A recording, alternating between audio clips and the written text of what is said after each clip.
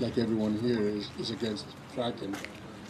But my interest is spiritually related. I'm from Zuni Pueblo. My wife and I traveled this morning. And my interest spiritually, I am still connecting my our religious orders are still connecting spiritually with the Chaco Canyon area. And we know that fracking has disturbed in other areas, and fracking can cause the disturbance of our sacred land here. Historically, culturally, we are connected to that land.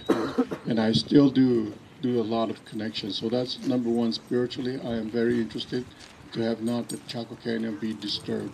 Secondly, I'm an educator. I do a lot of research, again, with the Solstice Project, with Anna Sofera. Hi, Anna. And that connection is very important because we are still researching and making that connection to be solidified.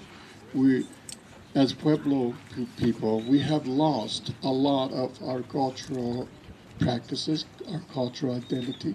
We are trying to regather those and trying to connect with the Chaco Canyon as our source of activities.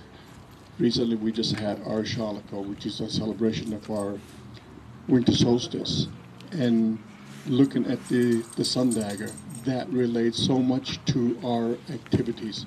And now each month our people bless the moon each month as it sets, and they do the baking until the time when December arrives. We start to celebrate the Shalako event, which is celebration of the winter solstice. So those are the two interests that I have in terms of keeping all companies out of the area. It's so sad that we bless the almighty dollar as a source to make solve everything for us. It can't. We have to solve that issue ourselves. It is up to us to stop all this fracking. And I thank you for this time. Thank you.